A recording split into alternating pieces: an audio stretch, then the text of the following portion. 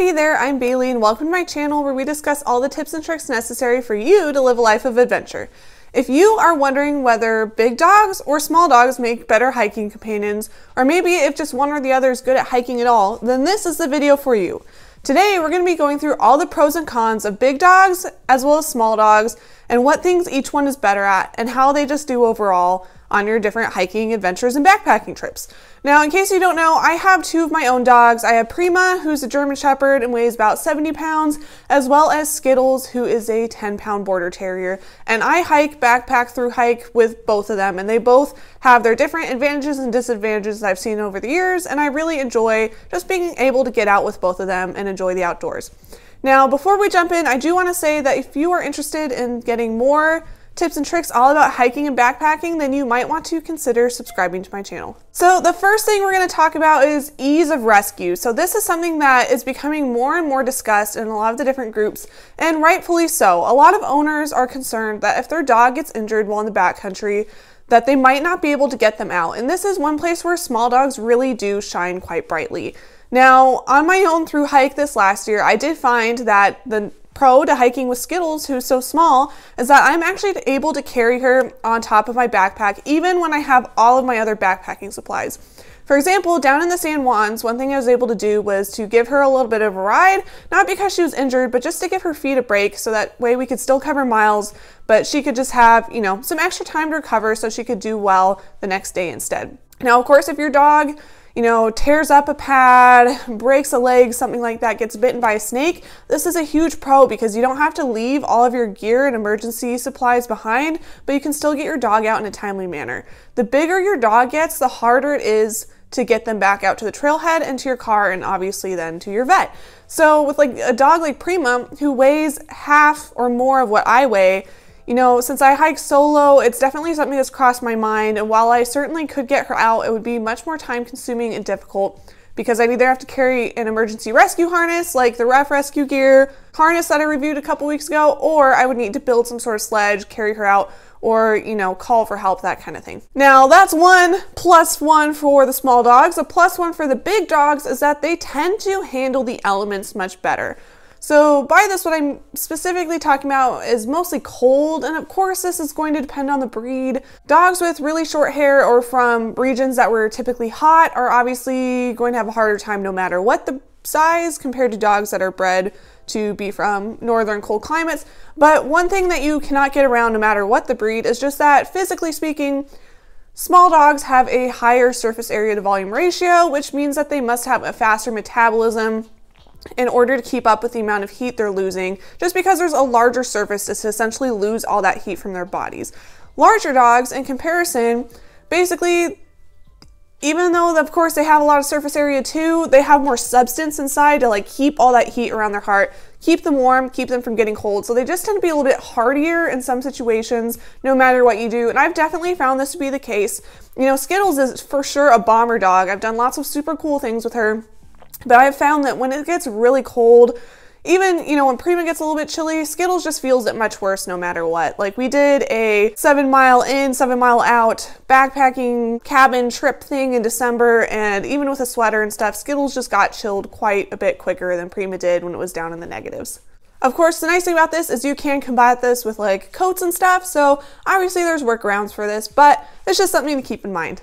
Okay, so one thing I want to talk about that's kind of in the middle is navigating difficult terrain. So one thing I really enjoy doing with my dogs is not real mountaineering, but definitely peak bagging and that kind of thing, and definitely scrambling and doing more difficult trails. So one thing that small dogs can sometimes struggle with is just navigating those really large obstacles on the trail. So for example, really huge logs that they have to jump over, or when you're bouldering and scrambling near the top of a peak, if they're big boulders with really big gaps, sometimes it can be hard for them to jump across, so they have to find a different way around, or you might just have to help them jump across.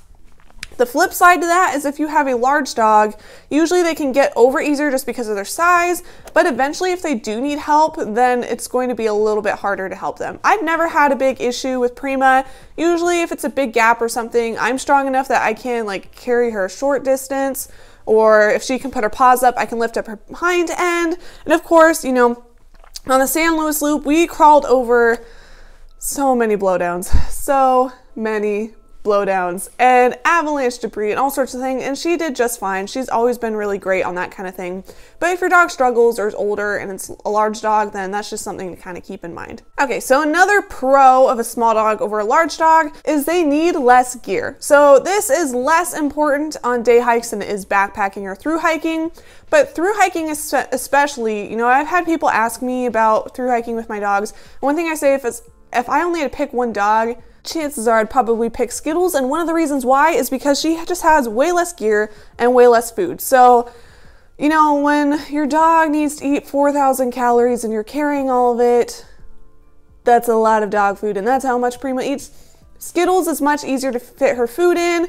I don't need a larger tent because she can just sleep in my sleeping bag with me. Whereas since all of us go together, I've had to get a tent that is the next size up. So I use a 2-person tent to accommodate Prima.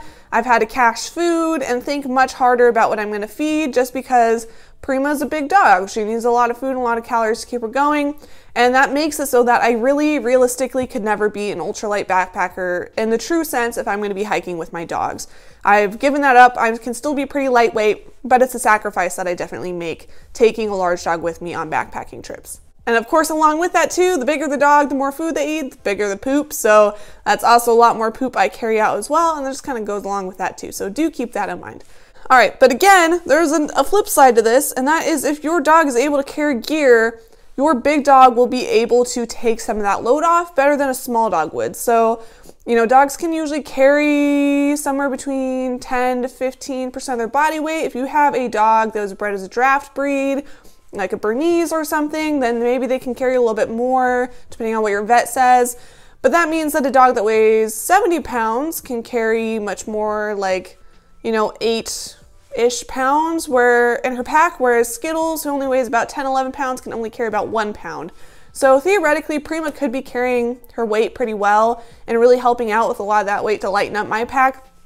But that's dependent on your dog doing well carrying pack. Prima typically doesn't on long distance trips or through hikes, so then I do end up carrying that weight. But if you have a dog that really enjoys that kind of thing, then they can kind of help out more, whereas a small dog like Skittles, I don't even have pack for her just because she really can't carry much anyway, so it's not worth it to me.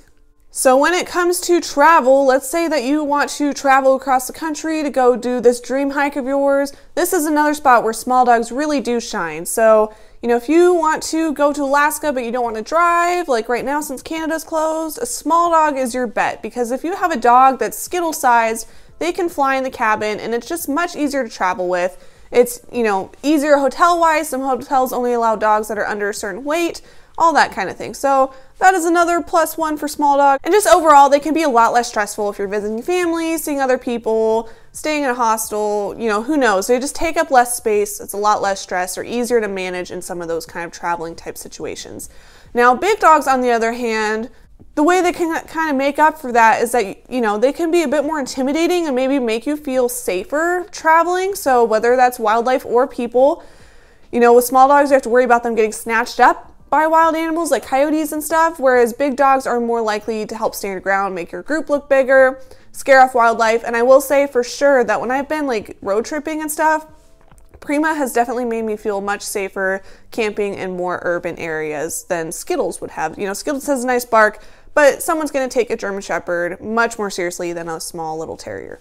So at the end of the day, you know, really there's pros and cons to both. Hopefully if you are a person that is considering hiking with a small dog, but you're not sure if that's kind of things they can do, you've now seen that small dogs can hold their own just as much as big dogs can, and that both of them have their own pros and cons.